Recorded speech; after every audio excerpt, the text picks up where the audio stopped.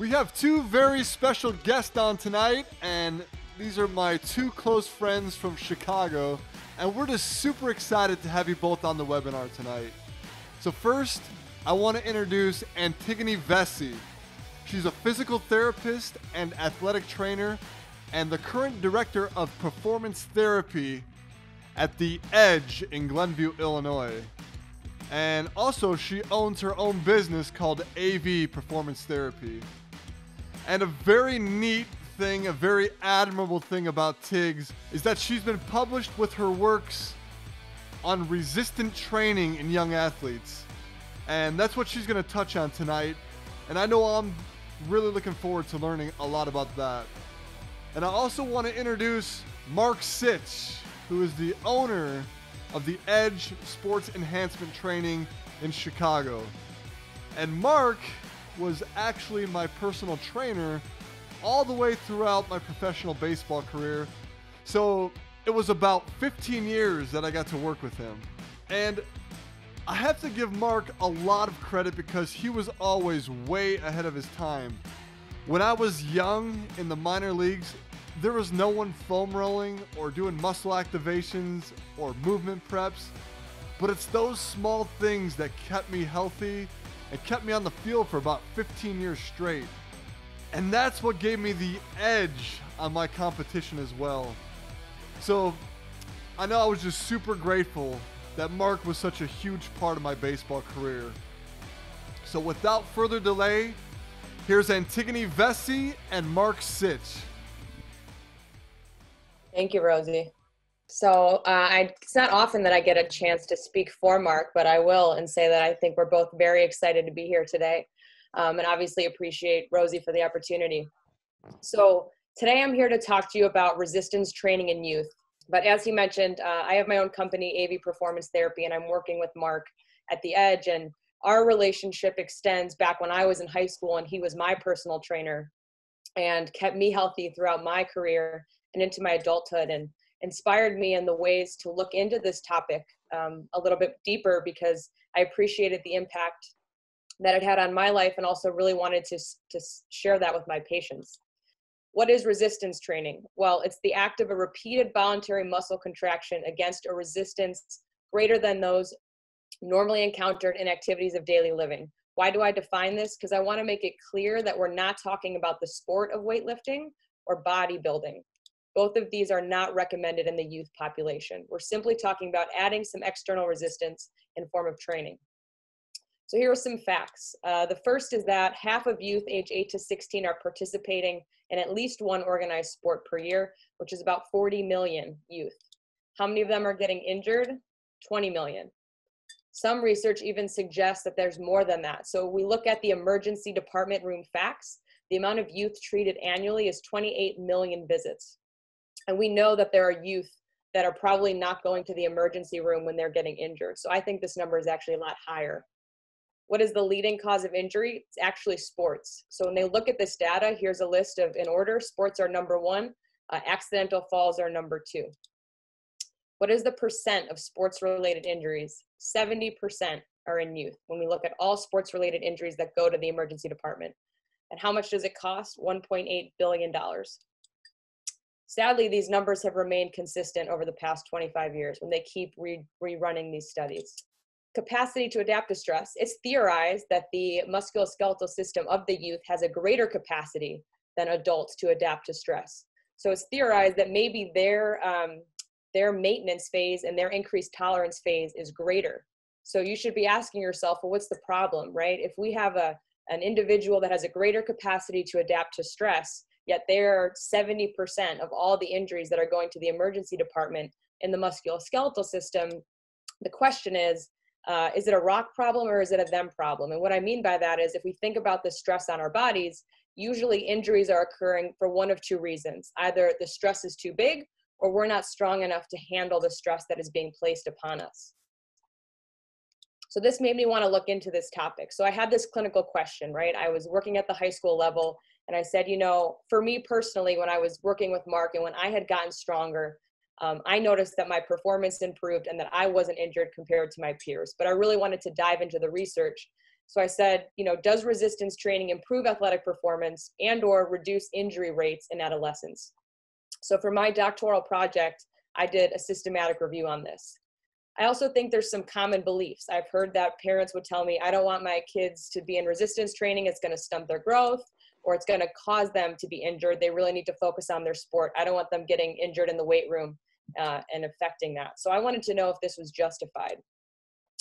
When we think of EBP, or evidence-based practice, these are the three things that as a clinician we're thinking about. We're thinking about the patient or parent values, clinical expertise, and the best research evidence. And we're combining these three variables to make a decision. So that's the way that we're going to look at this problem. So the patient or parent values are pretty simple, right? The athletes want to be stronger, faster, and better. And they want to not get injured as well. Looking at the evidence is what we're going to talk about right now. So when we think about the research on this topic, what I performed with and Mark was one of my co-authors, was a systematic review. What that is, if we think about the hierarchy of evidence, there's levels. So at the lowest level is a case report, where I do something to one individual and I report on that response. It's very low level of evidence because we don't know if that would work on anybody else, right? The purpose of doing that level of evidence is to inspire a researcher to say, hey, that's super interesting. I'm going to run a bigger study and I'm going to take 50 people and I'm going to see if that really does work or if that was a fluke. And a systematic review is where you take all of the randomized control trials on a given topic and put them together. So we know that each individual study might have some bias. This one might only be in baseball players. This one might only be in youth. This one might be in adults. This one might be with children, right? And so these studies have inherent bias, but if you put them all together, you can start to look at the bigger picture. A meta-analysis is where you actually take the data of all those studies and put it together. So that's why it's a little bit higher on this chart than systematic reviews. But our study, because people were using different forms of resistance, meaning a band versus a weight, we couldn't compile that data because it wasn't the same. When we looked at injury risk reduction, there wasn't a single study that assessed injury rates. So what I mean by this is that if you really want to prove that something reduces the risk for injury, you have to assess it over time and say this group had less injuries than that group, right? All the studies kind of use the transitive property, and they said, well, we have studies to show that if you're stronger, you have less injuries, and we know resistance training makes you stronger, so therefore we can hypothesize that resistance training reduces your risk. This is something that I believe based on my clinical experience, but from a research perspective, not many studies actually went through the steps to say this definitively. There were two older studies that actually did do this. One looked at a preseason resistance training program and found that over 8 years, the number and severity of knee injuries reduced. And more excitingly, this other article looked at strength training on sports injuries in high school students and said that if you were in the resistance trained group, you were a fourth likely to get injured versus the non-resistance training group was 72.4% likely to get injured. So it's a huge difference. So that's an exciting study, but again, it's only one of them. Looking at athletic performance and fitness, these were the variables we looked at. Strength, which 13 studies measured. Power, which is how quickly can you move a load, 12 studies measured. Running speed, 7 studies. Sport-specific skill, 6 studies. Endurance, 5 studies. And so what I did here is put those results in graphic form so that you didn't have to go through and talk about all the details. But if we look on the left, these are studies 1 through 21. And at the top here is all the different variables. And if there's an area that's grayed out, it means that specific study didn't measure that variable, right? So study number 1 did not measure endurance, but measured everything else. All of the boxes that are in green showed a significant improvement in the resistance training group compared to the non-resistance training group. All the boxes in yellow here were no different or not significantly different. A lot of them were trending towards positive, but were not enough to statistically say. And only one result in 2 studies actually showed a negative result, that it was significantly less. So what this visual is just showing you is that generally speaking, resistance training is a very positive thing and is improving in all these different areas. Something that I think is most interesting is the sport-specific skill piece, because a lot of times I heard parents say, well, you know, my child is a pitcher, he needs to be pitching because that's going to improve his ability to pitch. And I wouldn't disagree with that in the sense that if I want to learn how to play the guitar, I'm not going to pick up the trombone, right? But at the same time, these athletic skills are transferable. And so what's very interesting is how people's skills in their specific sport improved without them actually working on those skills, likely because they now had more strength, power, endurance, etc. What was the program design? So across the board, the most successful programs were at least 8 weeks. The frequency was 2 to 3 times per week. The intensity was moderate, 60 to 80% of their 1 rep max. And even some of the higher studies where they put them in a high intensity did not do as well as the moderate intensity. So this is great news for 2 reasons. One is that you're probably more likely to get injured if you up the intensity. And so knowing that we can kind of put the intensity in a moderate range and also improve our effect is exciting. But the most important thing is that this needs to be individualized because these are youth and they have different capabilities. The mode did not matter. So whether it was a band, whether it was a free weight, whether it was a pulley, all produced the results. The exercises were both single and multi-joint, meaning sometimes they measured like a bicep curl, sometimes they measured a squat. Combination training was ideal. And so oftentimes they measured a group that was concurrently participating in their sport and doing resistance training versus a group that only did sports training and a group that only did resistance training. And the group that was doing both actually did the best. And rest needed to be about at least 1 minute between sets. This is something that Mark's going to talk much more in depth about, but this is just from the research, kind of what I could pull to say this led to the best results. Injury from participation. So that's the thing we hear all the time, right? Well, I don't want them to get hurt in the weight room. Well, their injury from participation was less than 1% compared to football being 28%, etc. So what I tell parents all the time is that, hey, if you're comfortable with your child participating in a sport, you should be, almost 20 times more comfortable with them being in the weight room. The fact of the matter is that the forces in the weight room are much more controlled than on the athletic field, right? You are with someone, you can change the volume, you can change the variables, you can be supervised, you can be spotted, versus just being in an athletic scenario, things happen that are much more risky. So 77% of those injuries were accidental, where the youth was dropping the weight on their hand or foot. So a much lower rate than adults. When we look at those injuries and we compare them to adults, again, you look at the accidental in children is much higher compared to adults, which makes sense. And where are those injuries occurring? Most in the hand and foot in the child from dropping the weight versus in the adults, most likely in their low back, probably from poor lifting technique. So what the research really suggests is if your child is old enough to follow directions and be safe in that sort of environment, then they're old enough to begin resistance training. Usually they're recommending around 8, but they say even younger than that, if you feel comfortable that they could be appropriate. The gains in youth, so pre-puberty, the gains were mostly due to neurological development and coordination. So they did get stronger, but there was no significant change in muscle cross-sectional area. Also, males and females were pretty much completely equal in the load and the percentage of increase.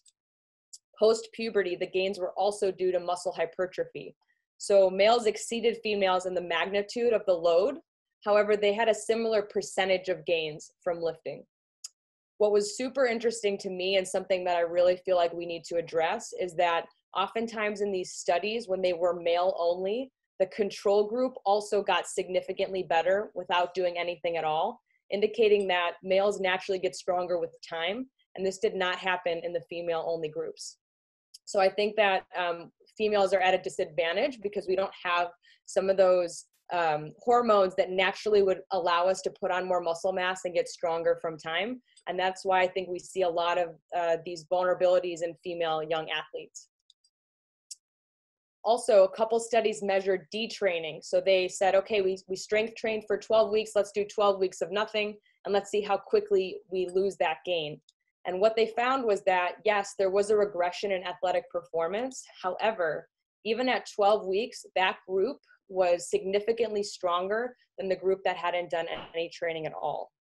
This is great for 2 reasons. One, this is not what we see in adults. So in adults, it's pretty even. If we do 2 weeks of work and we take 2 weeks off, we're probably going to be similar level of performance. But this is saying that youth has a greater capacity to maintain those gains. So there's also a protective effect. So if you think about this as a preseason or off-season type of resistance training program, you can make the argument that those gains are going to last, for 3 months with these studies without any need for further resistance training.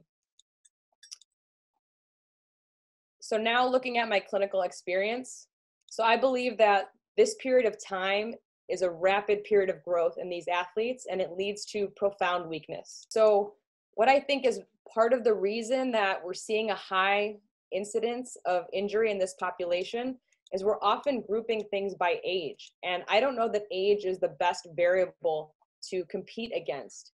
We often see that in the professional youth sports or the club teams, there's lower injury rates.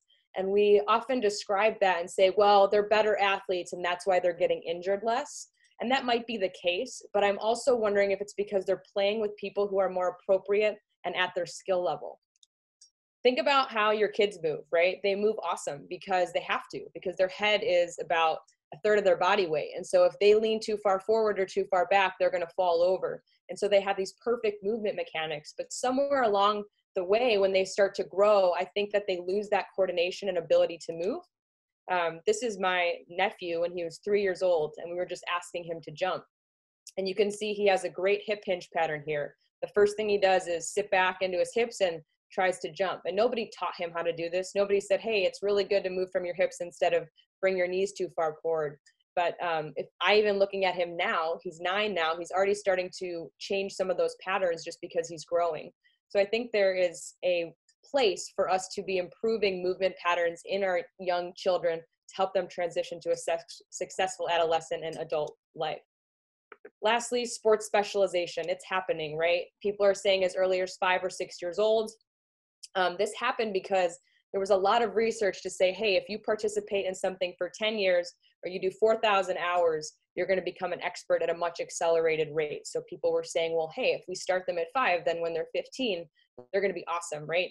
But there's little support of this really being positive in the literature. And my personal opinion is that most children under the age of 14 have not fully developed fundamental patterns of movement to be successful at any sport. And I also think there's a loss of transferable athletic skills.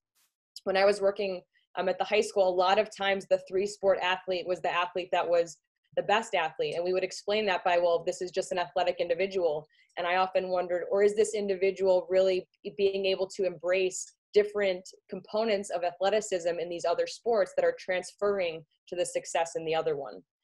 I also think there's a less likely chance of overuse or stress-related injuries, because if you are performing different things or cross-training, if you don't like different sports, then you can change the stress on your body. And lastly, I wonder about the psychological factors of anxiety and coping with failure if you're only measuring yourself by one variable. Future research is needed, of course. Nobody will sit here and say that we have all the answers, but I'm putting this slide to show you that there is a ton of research on this topic. And so if there's any doubt about resistance training, it's been tested, and for me to be able to do a systematic review means that there's a ton of literature out there. So I think that we can feel very confident that it's a great thing, and that we just need to think about how to implement it and the barriers of implementation. So the clinical bottom line here for me is, if a child's old enough to participate in a sport, they're old enough to begin resistance training. There's really a low risk from participation, less than 1%. It will increase their athletic performance and skill. It may reduce their risk for injury. I believe it does, but again, we have to look at those studies that actually measure that. I think it counter-affects the effect of rapid growth. It's much more efficient. So a lot of these studies showed, they had one pitching study where they measured workload, and they said, hey, we're going to give one group a baseball, we're going to give one group a 1-pound ball, we're going to give one group a 3-pound ball, and they changed the pitch counts based on the weight and found they increased their strength to the same degree.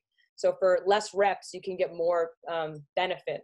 But the biggest thing is we have to treat these athletes as individual, because age is just not really a good predictor of where they're at developmentally. And so I think oftentimes we throw these gross programs out there, and it's good because it allows a lot of people to participate, but it could be too much stress for some and not enough stress for others. And it's not the most efficient way if you're not looking at each person as an individual. I just wanted to end with this quote because I think it's a powerful one. We should be far less concerned with our current performance and far more concerned with our current trend.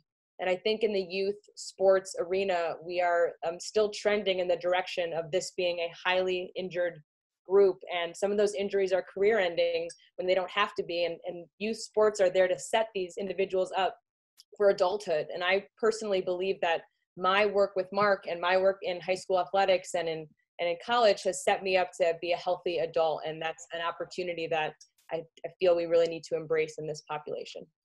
So my question was, talk about trends. Have you seen like a positive trend in people like accepting this resistance training at a younger age since you've been doing it, since you started it?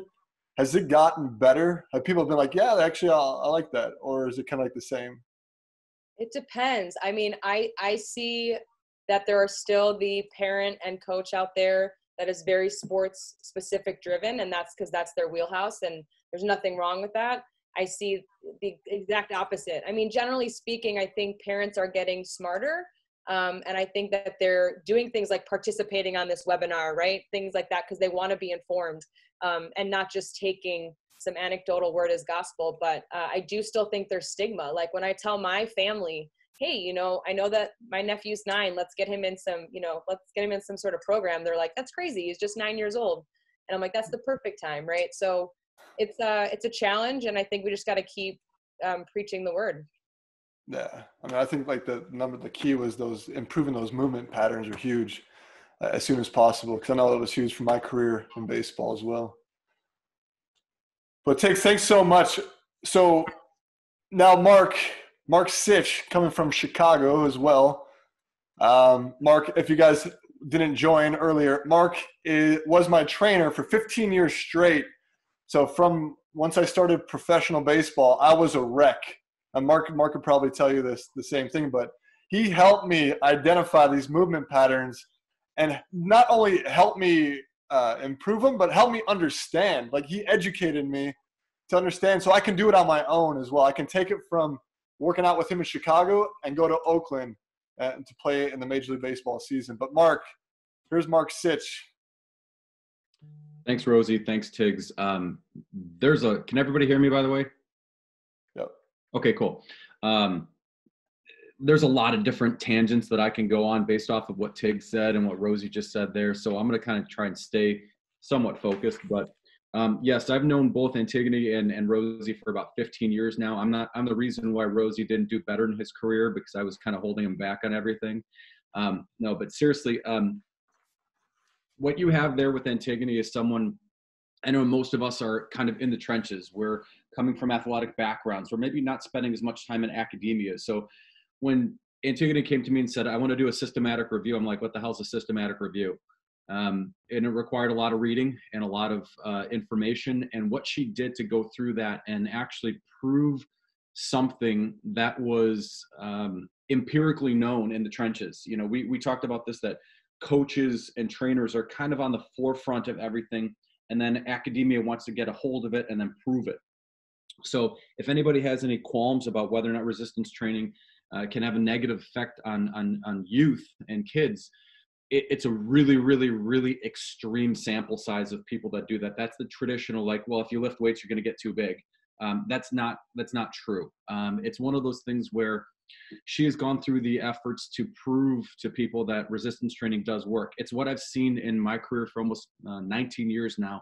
It's what I've seen working with kids from as young as 11 years old all the way to adults at as old as 86. And it really does come down to the fact that there's some fundamental concepts, and it's really, really, really not that complicated. Everybody knows that eating their vegetables is good for them, but we're trying to find that one vegetable that's the magic vegetable that's going to make everything better. Well, don't overthink it. Just eat your freaking vegetables. It's kind of what it comes down to. That is, there's profundity and simplicity, and we're going to kind of talk about those scenarios. But at the end of the day, what it really comes down to is with resistance training with youth is we're trying to develop good habits and good patterns. Getting sport specific is a disease that has been affecting kids that are currently playing. I'm 42 years old. I was a high school and collegiate athlete. It's what I experienced back in the day, and it's what's been passed on from generation to generation. Sport-specific skills come from coaches, And those are sport coaches that teach the specific aspects of what is needed for that particular demand of that position and the position within the sport. What we need to look at from a training perspective is we're trying to get kids to just generally move better. As Tiggs alluded to, babies move great, and then all of a sudden we get stronger, and the forces of how the musculoskeletal system works ends up screwing things up. We adapt to sitting. We adapt to whatever environment we're in. We adapt to repetitive motion. So if you continuously do repetitive motion, and if you're talking about baseball particularly, most athletes in baseball only rotate one way. They don't rotate the other way. They only throw with one arm. They don't throw with the other arm. So we're creating a lot of asymmetries that come along with the sport-specific demand of it. When we get to talking about kids, we really get to the scenario of just understanding and creating fundamental movement patterns and making sure that they're really good at them. And this can happen even at a younger age than 11. It starts as early as 3, 4, 5. I mean, when you take a kid and you throw them in gymnastics just so they develop motor control, or you tell them to go to camp and they're running and playing and so on and so forth, these are still forces that are happening on a kid's body. So these are forces that need to be appreciated with acceleration, deceleration, and change of direction, but they're informal. They're not structured with rules, because adults are the people that like rules. Kids like play. The younger a kid is, and when we get below youth scenarios, we're talking 5, 6, 7, 8, so on and so forth, it should be considered play. It should be fun. If you try and impose adult rules onto a kid at that age, you're just going to make them hate you, and they're going to not really have great retention to it. But as we get a little bit older, that's when we can get a little bit more sport specific with the coaching side of it, and also get movement specific with the training side of it. For example, when we have our junior high athletes that come in to work with us, they move like poop. It's just terrible. It's what Tig showed with that young lady who was just moving around like a baby giraffe. And then all of a sudden they start getting their neural patterns better, and they start moving better, and they start getting stronger, but they're not actually adding mass. They're just improving neuromuscular efficiency. They're getting better at a fundamental movement pattern. And then all of a sudden I get a phone call from the mom, wondering why, Patty's vertical is so much better and he's crushing it on volleyball. It's because his movement patterns are getting better. He's not at a point where he can actually develop muscle, but he's just getting more efficient with things. Some of the people that I have to really, really, really regress are people like Adam.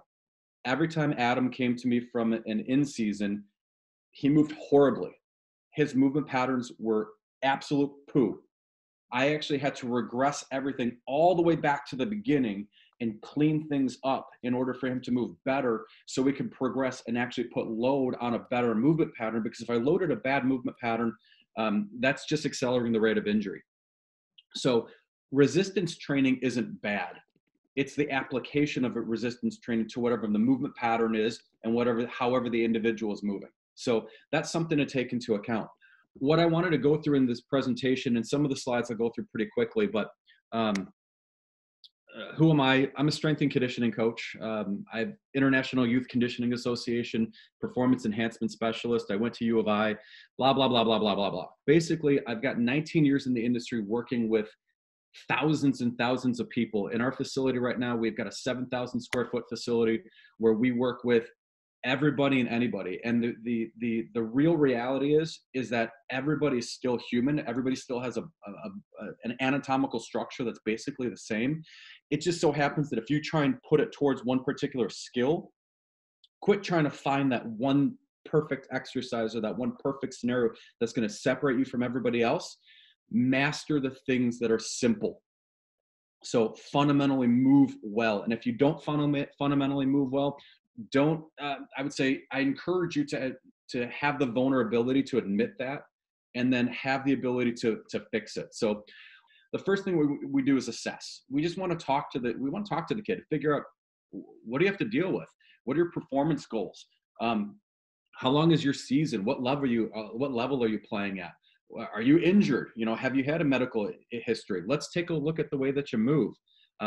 Let's evaluate this thing, compartmentalize it, and then put it into a situation where we can solve some problems. Performance demands. What position do you play? Are you a pitcher? Are you a hitter? Are you a 10-year-old? Are you an 18-year-old? Are you a 25-year-old? What's your season length? Are you playing travel? Are you playing house league? These are all things that we take into consideration. what are your goals? Are you trying to throw faster? Are you trying to run faster? Are you trying to hit? Are you pulling out as you're trying to hit a slider and you can't, that pitch is getting you out every single time. So do you need to loosen up your hip in order to get to that pitch? Right, Adam? At that point, what it comes down to is evaluating what the situation is and what the goal of the individual is.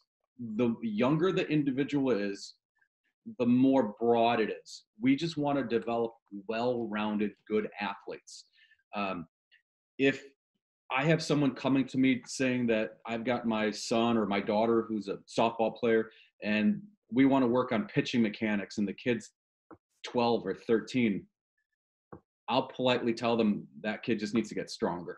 You know, that's really what it comes down to. And a lot of times we'll actually train the opposite side because that's where a lot of the injury comes from is some of the decelerative factors that come into it. Injury. Yeah, we got joint issues. We got arm, back, knees, soft tissue issues from hamstrings and calves and obliques and lats.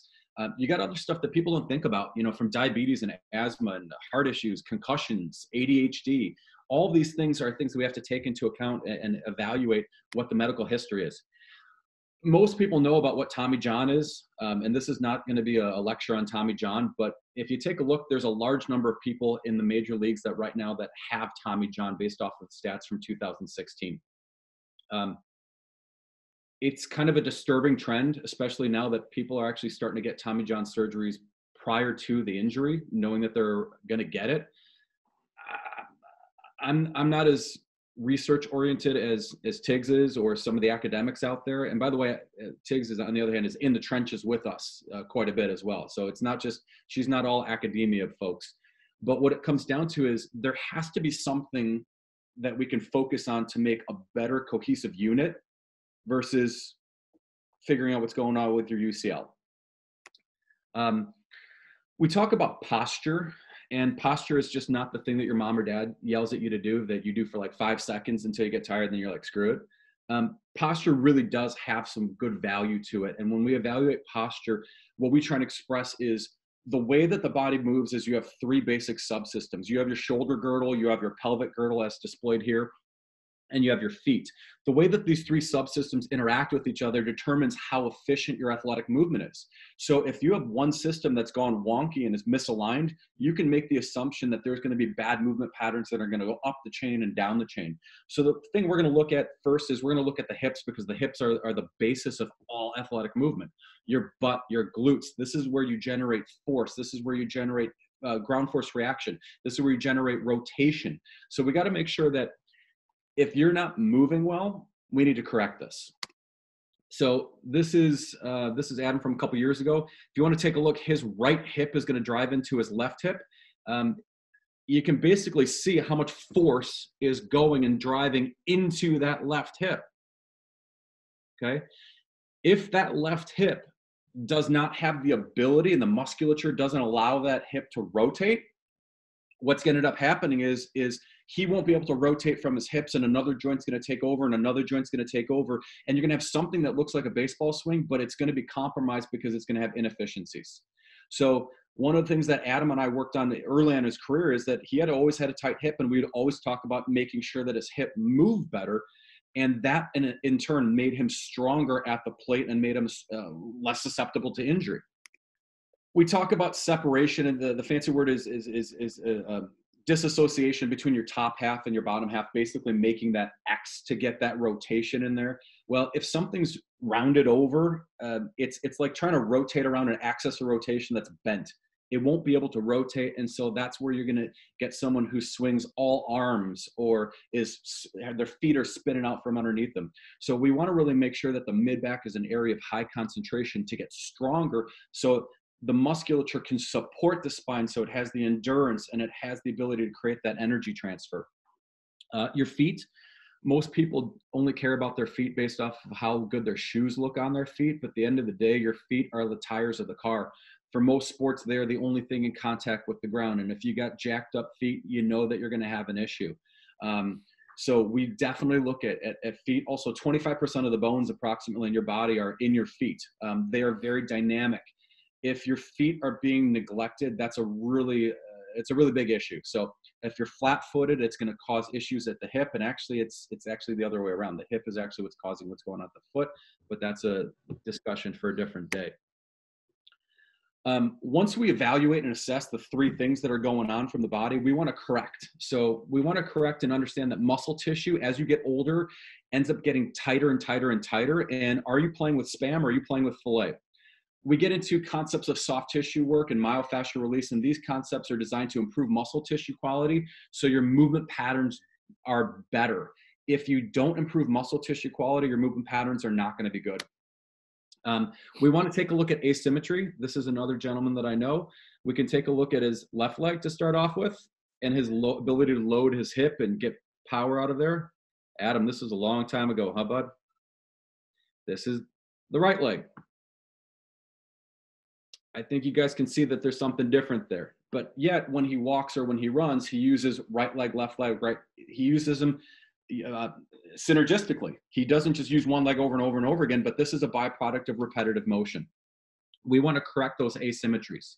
So without going into too much detail on this, we really look at joints that either, if it's designed to move, it should move. If it's not designed to move, it should not move. So if a joint that's designed to be stable is surrounded by, or let me rephrase this. If a joint that's designed to move becomes too tight and doesn't move, it's going to create the stable joints above it and below it to move more, which is then going to result in an injury. So this is where resistance training, improving patterning, improving just general function is going to reduce the risk of sometimes the musculoskeletal as well as the bone injuries. Strength training. It's what Tiggs alluded to, and we can skip this one, but basically you're not trying to be a power lifter. You're not trying to be a bodybuilder. You're just trying to get some level of resistance so your body can respond to that. That's the stress that we look at. That's a good form of stress. It's not distress or emotional stress. It's eustress, which is positive stress that it creates adaptation and change. These are the different types of strength that we try and achieve, whether it's general force production or speed strength or power, endurance, motor pattern strength, stability strength. These are all different variables of strength. Strength is not just binary, okay? When we talk about training, we do lower body training, we do upper body training, and we do core, okay? We don't use machines because there's no machines out on a playing field, so we want to move three-dimensionally through time and space. We want to make sure we also get into unilateral and bilateral lower body and put a bias for our particularly for our overhead athletes and baseball players on back work. Get away from the bench press, okay? Get away from doing things overhead. Focus on pulling, focus on getting your back stronger. You can't have a strong enough backside. Effectively, if you can't see it in the mirror, that's the area that you should be training, okay? If you can see it in the mirror, it really probably doesn't need to be trained that much, okay? When we talk about core strength, at this point, in my opinion, you should never ever be doing a sit-up. You should never ever be doing a twisting movement, okay? The reason why we have core and why we have abdominal musculature is because it's not a force producer. Your force production comes from your hips pushing through the floor. Your abs are a transfer area. Once that energy has been generated by your legs and it has to get to your hands holding a bat or throwing a ball, it goes through the core. Okay, and if the core is weak, it ends up leaking. And so that's where we want to really focus on our core work being an area of transfer and an area of stability rather than creating an area of movement. So most of the core stuff, actually, I would say probably 95% of the core stuff that we do is a force acting onto the body that the body then has to hold stable against. It's not easy, but anything that involves movement of, the Russian twist and throwing balls around, crunches and sit-ups, that's not something that we would really recommend. These are some of our high school kids. This is strength. So we're just doing a deadlift, okay? This is the ability to generate force. When you add speed to it, such as pushing a sled quickly or doing a single arm snatch, once you add speed to something, that's now power. A very simple way of looking at power is this. If you are athletic and you want to succeed, if you are strong, but you are not fast, you are not powerful. If you are fast, but you are not strong, you are not powerful. In order to cash in, you have to have both speed and strength in order to be powerful. So evaluate, and that's what we'll do is evaluate. Is this person too strong? Is this person too fast? What do we need to do to kind of fill up the empty buckets? Conditioning is something that's talked about. Conditioning sucks. Everybody hates it, but it's really important because if you fatigue with conditioning, your muscular system shuts down and all of a sudden you get droopy and you get tired and your mechanics go. And when your mechanics go, especially in overuse situations, that's where you're more susceptible and vulnerable for an injury. Distance running and steady state cardio for baseball players is not anything we would ever recommend. Intensity is key. If in a baseball game, if you have 4 all-out sprints, you had a really good game. There's no reason why a baseball player or a softball athlete ever needs to go for a mile run or do any type of long-term repetitive state cardiovascular work. So it's about work capacity, it's about intensity, it's about recovery. This is really important. This is towards the end of this for me, but this is really important. I will preach this until the day that I'm done doing this job. And this is something that I really had to explain to Adam early in his career, because Adam was probably one of the hardest working athletes, if not the hardest working athlete I've ever worked with, is that I had to pull Adam out of the cages. If he woke up, he wanted to be in the cages and hitting hundreds, if not thousands of baseballs. And it's not about quantity, because if you get to quantity, eventually you're going to fatigue and bad mechanics are going to set into place, which is going to lead to a greater risk of injury. Additionally, how do you know what you did differently between rep 37 and rep 84 and rep 125? What analytical and thoughtful process are you putting into this by doing more reps? More is never, ever going to be better. It's always going to be about better quality reps. And this also comes from, in my opinion, to all you coaches out there, put your athletes out there when it matters in good situations, and don't just be throwing them out there into every tournament that you could possibly put them into. Especially in the developmental stages of things, I know that you want to make kids happy and have them play because play is fun and that's what kids do. But paying attention to the fact of what they need to do to develop to be able to play at a level versus just going out and playing. You can't have dessert all the time. Sometimes you do have to eat your broccoli, okay? But being aware of your reps is what really matters, and putting in good quality, purposeful reps is important. So again, I want to thank Adam. I want to thank Tiggs. I want to thank all of you for listening to us talk. I'll hand it back over to Adam, and if anybody has any questions, fire away. Mark, thanks so much, man. So what I got out of what Tig said and what Mark said, the common denominator is understand yourself. And as parents and coaches, you guys have to understand your players to get them what they need.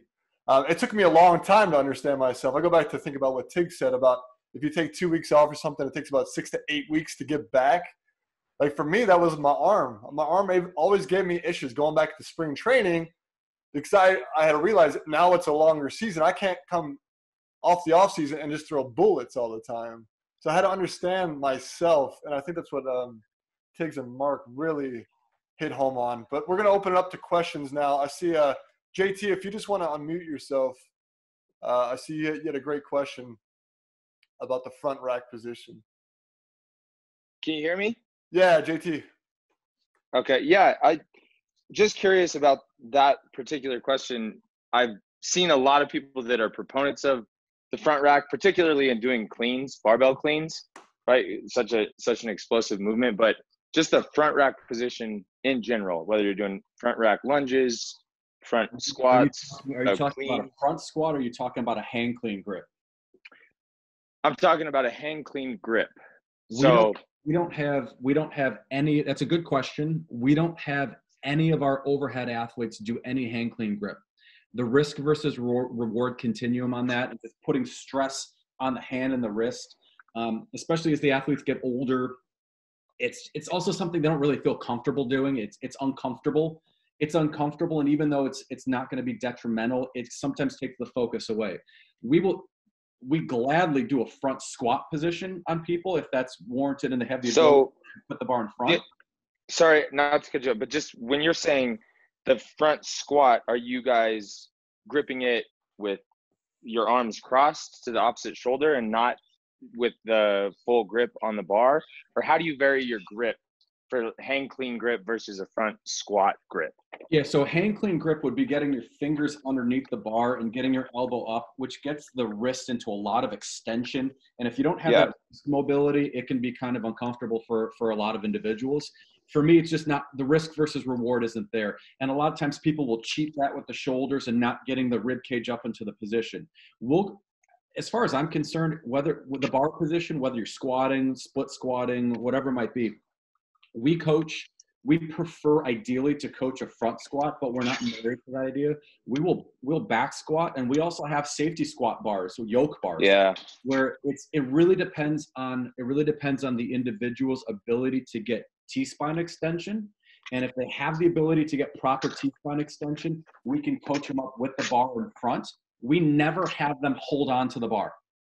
The minute they hold on to the bar, they're activating their fingers and they want to grab it, and they'll lose tension on the backside. So we'll actually go open hand, or we'll even go straight out with it.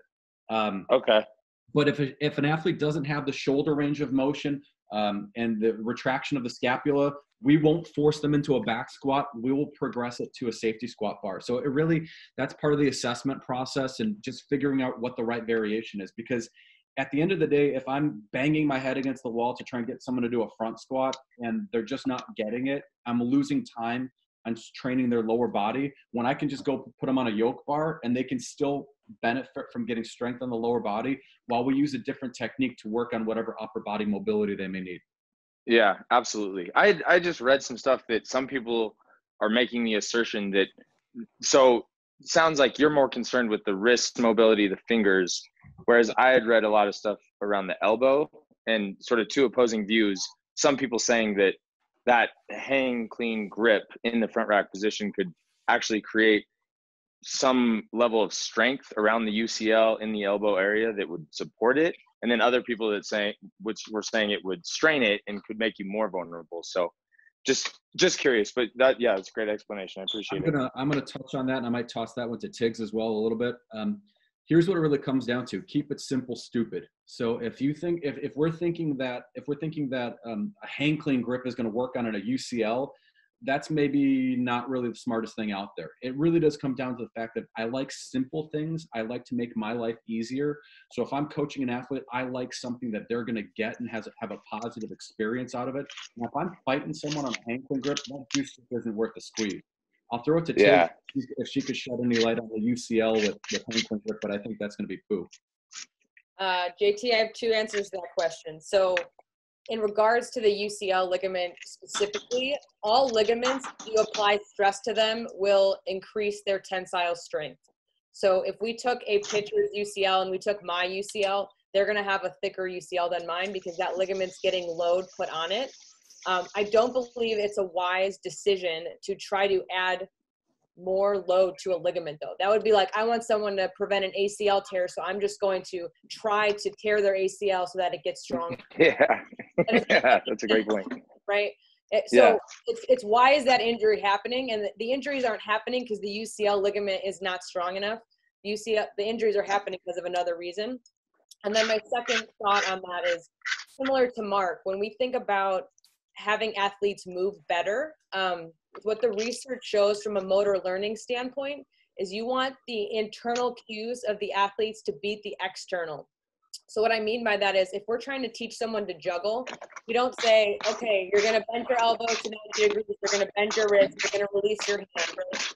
We draw them into an external cue of, can you grab the ball here? And that's going to increase their skill. When I think of the front squat grip, the hang clean grip just allows more cueing to that patient externally, which is more likely that they're not going to get this point of the exercise versus the front squat. If they're not allowed to touch that bar, if they start to lean forward, that's going to fall forward and that's going to cue them. Nope, don't do that. If they start to lean back, that's going to choke them. That's going to cue them. Don't do that. So I just think it's a better way to teach a squat pattern in the youth athlete because they can't compensate with other things and they're getting some better internal cues. Tiggs, I'm going to springboard on that, and I'm going to add onto the fact that we try and make things as idiot-proofed as possible. So when we try and make things idiot-proofed, what it comes down to is is that you should get immediate feedback whether or not you're doing it correctly or incorrectly. And my job ultimately is to try and get something to be as hard as possible with the lightest weight possible first. So I want to develop that strength before we get all sexy by throwing as many plates and as many wheels on the bar as possible. So when we do a front squat, the reason for the front squat has nothing to do with the arms, but because the load is in front of your spine, if you were to lean forward, that bar is going to fall forward and you're going to get immediate feedback whether or not you're doing it correctly. Think about the scenario for anybody that's ever been in a weight room and taken or seen someone put a bar and do a back squat and do a really, really, really crappy back squat. You can still execute the movement, but because the mode that you chose to do it is allowing you to execute it poorly. By doing a front squat pattern, that cleans that pattern up, and the athlete is going to immediately feel like, oh, well, that's not right. And they have to neurologically figure out what the right pattern is. It comes from the inside out. I told Adam I wouldn't swear on this, but I'm going to. Think about shit runs downhill, okay? So it all starts with the internal and the shoulder, and it runs down the arm. It starts at the hips and runs down the legs, and you basically have a tube that connects both of these two scenarios. So the thought process should be less about what's happening at the actual elbow, and it should really be talking about what's going on in the shoulder and its interaction with the driver, with the scapula, and with the rib cage. Because if you're looking UCL and elbow, elbow, elbow all day, but this kid or this athlete is rounded over and their shoulder blades are winging out on the back, it's not really an elbow issue. It's actually a shoulder issue that was the most likely precursor to what the elbow then had the stress from. Hey, JT, can you guys hear me? Yep. Just to add on to that, I've tried that that hang clean grip, and I was a left-handed pitcher, played for a little while, and I would never recommend that to anybody because I always thought my elbow was about to explode. Yeah. I'd rather pitch than do a hang clean grip squat. Yeah, absolutely. I mean, I think Tig's analogy was perfect, right? Like, why add additional stress to that ligament? So that's awesome. Thank you, guys. You're welcome. Adam, can I answer Devin's question here? Sure, thank you. Yeah. So in the chat, she wrote, at what age can males start resistance training with weights? I've heard weights can manipulate growth plate development if the child is too young. So that rumor got started because of child labor studies. So they had people in foreign countries who are having children lift very heavy loads, sometimes 100 to 200 pounds, at the ages of, pre-puberty. And they did have stunted growth. And so then we extrapolated that and we were like, okay, weightlifting now stunts your growth. The fact of the matter is that in all of these studies that I mentioned that I've read, and I've read too many to count, none of them had stunted growth. Many of them talked about that variable, and actually 2 studies looked at bone development and found that the bone density of those children were higher. And so if we think about fractures being one of the leading causes of injury in youth, because oftentimes their muscular system is a little bit stronger than their bone development as they're growing, there's an argument to be made that adding load will improve resistance training. Improve bone health. So I don't think that worrying about the growth plate is a realistic concern if you're loading them appropriately. Again, they have good mechanics. We're not talking about putting 3 times someone's body weight on them. We're talking about just adding some resistance and continuing to progress that as tolerated. Yeah, Mark, I like what you said about take the least amount of weight and make it difficult to move. Like when I come back after a long season, I'm a wreck. And it took me a little while to understand it. I'm gonna have to not really lift weights for like the first 2 weeks. There's hardly any load, and I am so sore after going through those first 2 weeks. But it just takes some time. Even though I'm not lifting weights, I'll get to the plates a little bit later. But usually it's not too heavy. It's moving properly and loading it, putting yourself in a really tough position or in the right position to lift, to understand that. What it comes down to is just trying to give the individual feedback immediately as to whether or not they're doing it correctly simply by putting them in a particular position. I also want to elaborate on how Tiggs answered the question about the growth plates and so on and so forth. That would be the thing. The fact that resistance training is going to stunt a child's growth is like the earth is flat. Some people want to believe it. And if you tell them that it's not flat, they want to believe what they want to believe. It's just something that's not going to happen. When kids are playing sports, the forces that they're experiencing with change of direction, deceleration, acceleration, trying to generate velocity in quite possibly in a very aggressive and very dynamic way. It's kind of like thinking strength training and working with a professional is kind of like driver's ed. Even though you might be going a little bit faster and you may not be very good at it, you know exactly what cones you're going to drive through. You know where you're going to stop. You know where you're going to turn. So you know exactly what's going to happen, and you practice getting to that point. So when you get out into the real world, and if someone jumps out in the middle of the street, you have the ability to hit the brakes and have that force generation, but you have that practice and repetitive nature to it. Sports actually produces a lot more forces on the body than anything resistance training would be.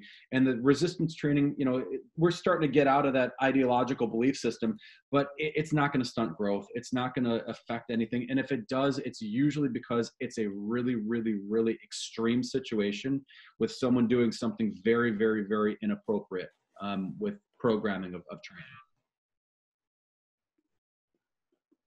My question is, you guys have mentioned movement pattern training programs. Are there resources for those of us who aren't in the Chicagoland area who want to start that, particularly with those younger age groups? Yeah, there's a lot of information out there. I mean, this is not a solicitation on our side of stuff. We have launched an internal online training program that we're actually going to be launching out to people who are truly remote. It's something that we've had to do it's something we wanted to do, but to do it as a byproduct of the current pandemic that we're in. But there is a lot of information out there. There are a lot of really great strength coaches out there that are sharing good information. I can think about, one of the guys that I know, Eric Cressy, who's now the Yankees strength and conditioning dude. I don't believe he doesn't have a program per se, but I know he does online training if you want to work on an individual basis. I'm sure, I haven't looked at it, but I'm sure there's a ton of free resources on YouTube channels out there as well. But when I talk about movement patterns, it's very simple. It's push, pull, up, down, squat, hinge, single leg. It's a very simple concept, and then you can manipulate based off of those concepts as well too. But you can feel free to I don't know if Adam can share, or feel free to email me afterwards, and I can do some digging and set you up with some either our internal resources or do some external resources as well too to help you out. Awesome, thanks.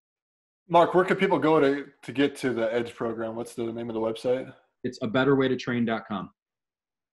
Yep. Also, Matt, the other thing is getting some people's movement analyzed. So just having someone do movement training is not going to be hurtful, but it really helps when it's specific to the movement issue that they're having. And that's harder to do. Like, it's hard for someone to say, well, what issue am I having? So sometimes you need a skilled eye to look at that and say, hey, this is the movement challenge that you have, and this would be the specific corrective to help combat that. Similar to what Mark was talking about with Rosie's hip. If you don't know that, he could just do general movement training like a dynamic warm-up. It's not going to be harmful, but is it going to be as efficient as if someone looked at that hip and said, this is the area that we need to address? Yeah, something that I will never do is if someone says to me, hey, Mark, can you write me up a program? If I've never seen this person or talked to this person or done an eval on this person, I will not send a program out to them, because prescribing a movement or prescribing an exercise is like a physician prescribing a medication. If you give the right thing to the right person at the right time, you get a good response.